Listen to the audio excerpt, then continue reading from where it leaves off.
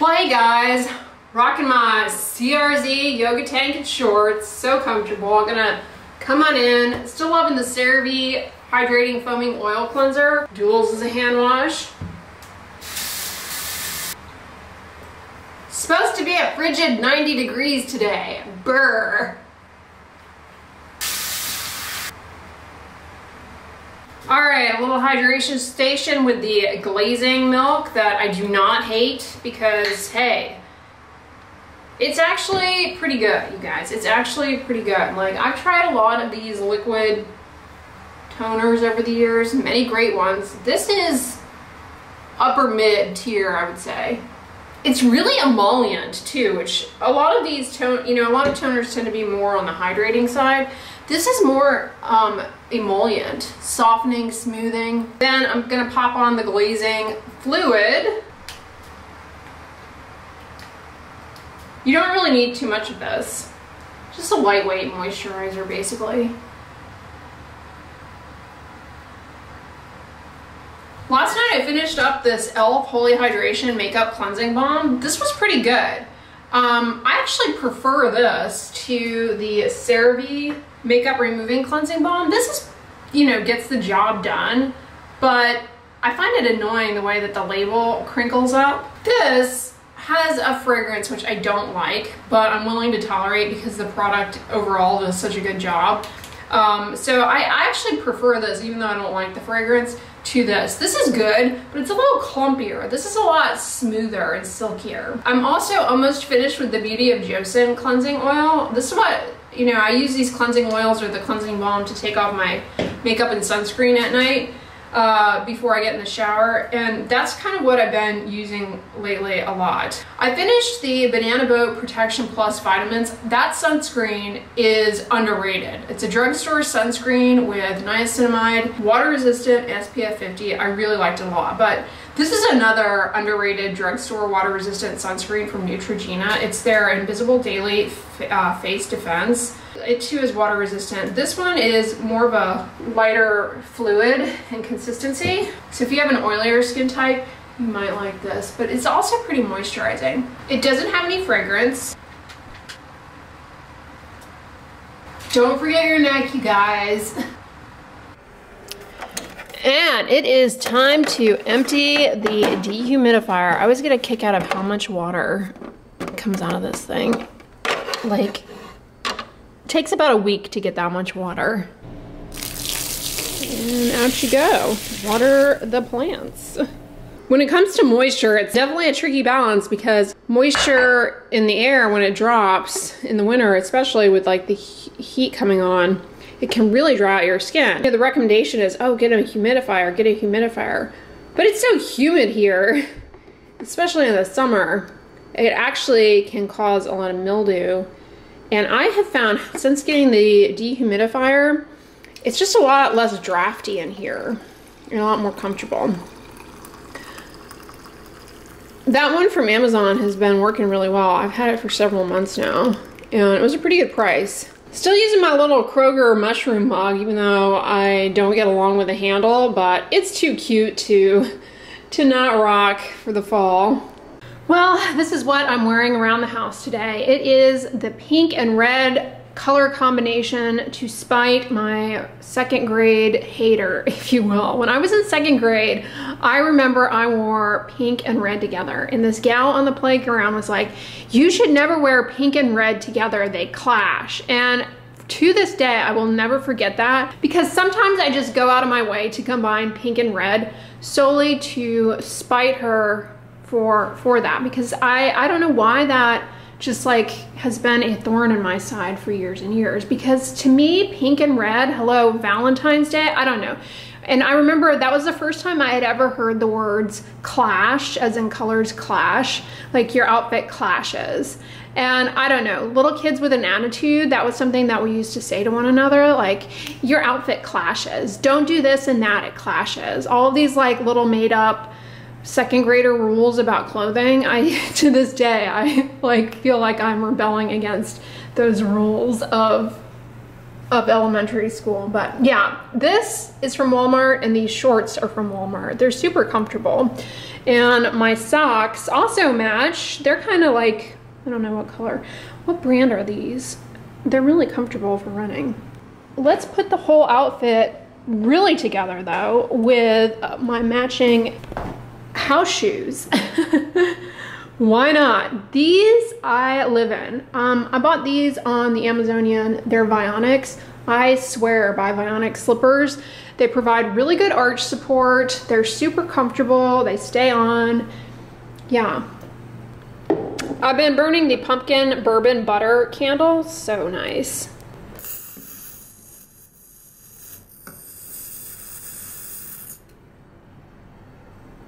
Wow, I just got my STYLEVANNA order in and I thought I would share it with you all. I reordered some favorites and I want to do a video for you guys on body care products from Korea and Japan. So I ordered some body care products to try out, including this AHA, BHA, PHA 30-Day Miracle Acne Clear Body Cleanser from Sewn by Me.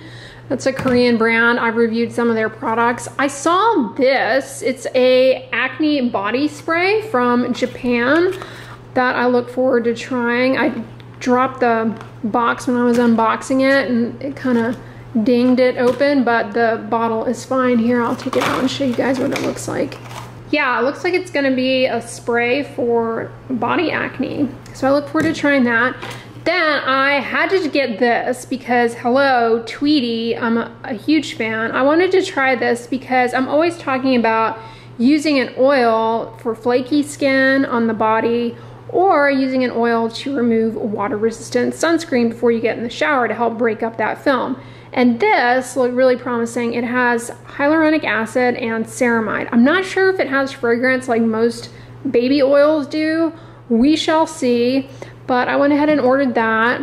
I also got a Japanese hand cream. I think it has urea in it. It's for stubborn callus on the feet and the hands. And I bought this too, which is a urea cream for keratosis pilaris. I look forward to trying that, although it's smaller than I was expecting. Made in Japan. Hyunkang Yul, a Korean brand I adore, has a softening foot cream that I look forward to trying out as well. So got those, and then this brand Derma B I wanted to try. I think I may have tried a sunscreen from them a while ago, I can't remember, but I wanted to try this body lotion because y'all know me, I can never have enough body moisturizers. I also got this Heartleaf Acne Zero 3-in-1 body wash to try out from Well Derma. It has salicylic acid. It also has tea tree extract, which can be helpful for acne. So yeah, look forward to trying that too. I repurchased the Omi Verdio UV Moisture Gel. This is a Japanese sunscreen I really like.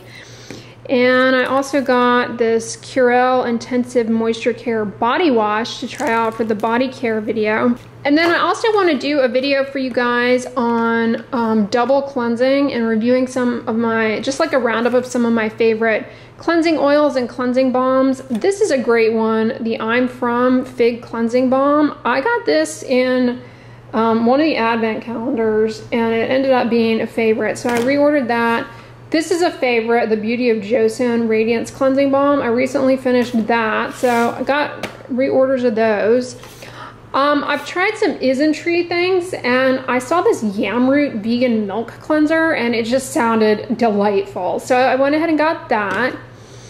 And I have been really happy with Haru Haru's Mineral Sunscreen, so I wanted to try from this Black Rice line, the Cleansing Gel. I reordered two of my favorite Japanese cleansing oils, the Cozy Softimo Speedy Cleansing Oil and the Hadalabo Cleansing Oil. These are some of my favorites. I also got this one from DHC. And then I got this one because I'm currently using this. This is the Beauty of Joseon Ginseng Cleansing Oil, and I really like it, so I went ahead and reordered that.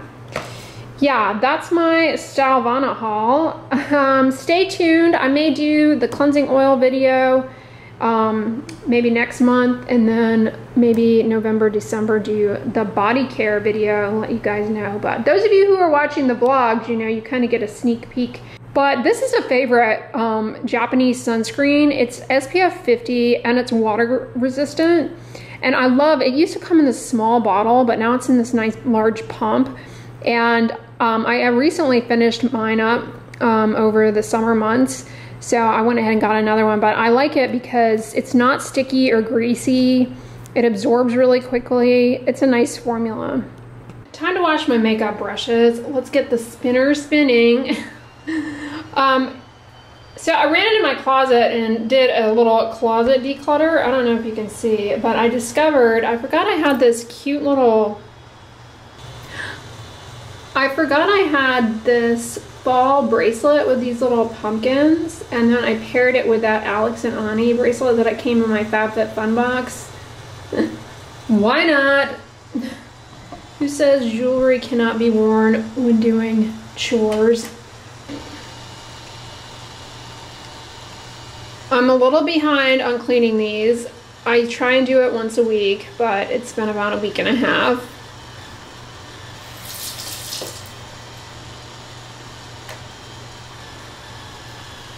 This is that Angie Hot and Flashy concealer brush. I love this thing. It works really well.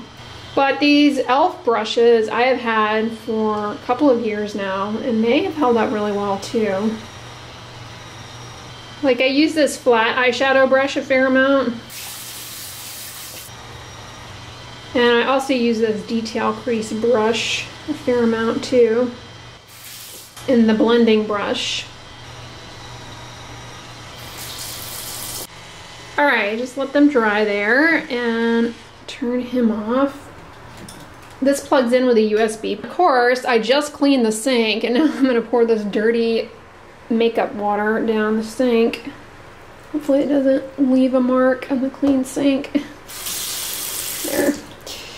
Time to answer some emails. So I wear shorts because they're comfortable, but then if I'm sitting at my desk, my legs get cold. So I take my Walmart blanket, and it's as if I'm wearing sweatpants, but I don't have to put pants on. I bought this blanket at Walmart after the holidays last year. It was like on an end cap. I think I paid like $8 for it, thinking, I don't know, it'll probably dissolve after 4 or 5 washes, whatever. Oh my gosh, this has withstood the test of time. It's just as soft as when I first purchased it. It has not gotten worn. Even the like stitching has remained strong and intact, like the little seam here, no loosey-goosey threads. I've been impressed. And I've rocked it all year long. I know it's a Christmas blanket, but who's gonna know? Well, you guys know now. But this is my little sweatpants hack when I don't want to wear pants because I'm wearing shorts. They're more comfortable, but my legs get cold. If only we could just do that all the time. You know, you want to go run an errand, but you don't want to put pants on. Just get you a Walmart blanket and wrap it around. Which, you know, it's funny. I was watching Bewitched the other day, which you can watch on one of the streaming services. I love Bewitched. It was like one of my favorite shows. So I started watching it, and the first episode is when they go on their honeymoon, like they had just met. It's like the first or the second episode. And they're in this hotel room. He doesn't really know that she's a witch yet, and her mother appears and doesn't really like him or whatever. So they're staying in a hotel room, and the mother appears in the bedroom, and he doesn't know that she's there. And the mother starts playing tricks on him. And he's like walking around the hotel room in his pajamas, which back then, like, nobody in movies and stuff ever like showed any skin. He's got this super formal robe on. It looks really nice. But the mother plays a trick on him where because she's a witch, she turns the main room of the hotel room into the hotel lobby. So all of a sudden he's standing in the hotel lobby in his pajamas, and he's like completely humiliated, and everyone's staring at him and pointing fingers like, oh my gosh, look at that man in the pajama. And so, like, people are taken aback. And it's so funny because now no one would think anything of seeing someone out in their pajamas. I mean, you might get a side eye, but like, it's commonplace for people to just appear in their pajamas randomly. Not to mention, his pajamas are like formal wear today. I just thought it was funny how serious people dressed back then. I mean, people used to get dressed up to go to the airport, which I'm kind of glad we've dialed back on that, because I like to be as comfortable as possible. But I do agree that it's nice to dress nicely and be presentable and not be a slob. I'm gonna try out the new urea cream that I got, because I just washed my hands doing all that makeup brush washing, and I want to try it out. Let's see if it has a smell to it. No, a lot of people complain that urea has a strange aroma to it. I've never really noticed that, but this is truly no fragrance, no aroma. Ooh, it's a nice emollient consistency. You know, urea in hand creams is really good for your nails. It's really good, it's especially good for like around the cuticle, for softening and hydrating that and keeping the nails strong. This is nice. I'm gonna put it on my elbows because they're getting rough. I always neglect my elbows. This is nice.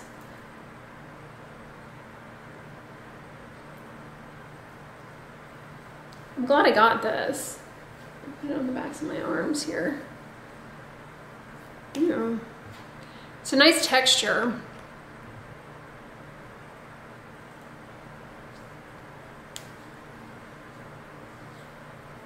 You know what I need to get back in the habit of? Over the past few weeks I've stopped doing my petroleum jelly finger hack, where petroleum jelly around your fingers is so good for your nails, or just on your hands in general. As a matter of fact, I really like to put it on my hands when I wake up in the morning, because you know when you wake up in the morning you have those dried tears, and if you try and rub your eyes they scratch your skin. It's really uncomfortable. So what I have taken to doing is when I wake up in the morning, I put a small amount of petroleum jelly on my hands, work it up, pretty much rub it all into my hands, but there's still residue on my fingers, and I take that and gently like once I rub my mascara off, gently rub like under my eyes to slip that stuff off. That way it doesn't like scratch my eyes. It helps a lot get that off without it being so scratchy and uncomfortable. Anyway, I like this so far on first impression. It's a really nice texture and it's not like sticky. It absorbed pretty nicely into the skin. I'm telling you, Japanese and Korean skincare, they are on another level. If you've not tried Japanese or Korean skincare, you are in for a treat. It's quite delightful. It's, you know, it's just a completely different experience. Well, hey guys, my RoboVac is going in the background, not judging. He's just spinning around, sucking up all the dust bunnies and cutting down on those dust mites. Dust mites are no joke. Those little critters, like, if you think about it too much, you'll get skeeved out. So let's change the topic of conversation over to pigs, because I just watched a documentary on Paramount Plus about pigs. Oh my gosh, they're so cute. But pigs are very smart. And they take mud soaks. They soak in mud because it helps them cool down and it keeps their skin protected from the elements, including bugs. Yeah, bright little animals. And I didn't know this about a pig, but if you have a pig go through a maze to find food, the second time it goes through the maze, it remembers the steps that it had to take and it'll get there very quickly. Like, they're very smart. They have a very good memory, which is cool. Retinol, you know, your skin has to convert it to retinoic acid, but it definitely, depending on the formulation, provided it's stable, the product definitely can improve visible signs of skin aging, like age spots, fine wrinkles. And then you also have, as an alternative to retinol, is retinaldehyde. Some people call retinaldehyde retinal, just for short, but retinaldehyde, your skin also has to convert it to retinoic acid, but got an eyelash that decided to get in my eye. Don't you just hate that? Anyway, so your skin has to convert retinol to retinoic acid. It takes 2 steps. Retinaldehyde only takes 1 step to get there.